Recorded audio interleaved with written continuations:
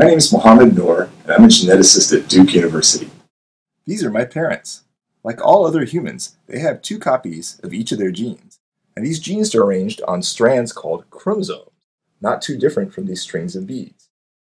When they had a kid, chromosomes with a set of genes from my dad came together with chromosomes with a set of genes from my mom,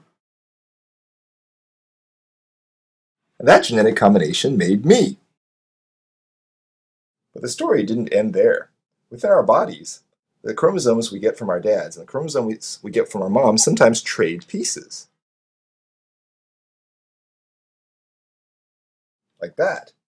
And this makes new combinations, and this process is called crossing over. The new recombined versions that I have from my mother and father got passed on to my kids. There's one of them. My lab's research tries to understand exactly where crossing over happens in chromosomes, how much happens in different parts, and how different amounts of crossing over affect evolution. But we don't do this in humans. Instead, we study it in fruit flies. No, real fruit flies!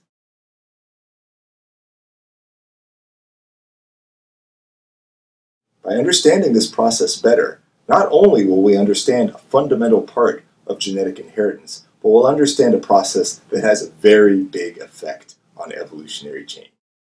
If you'd like to learn more, check out our website. Thank you for your time.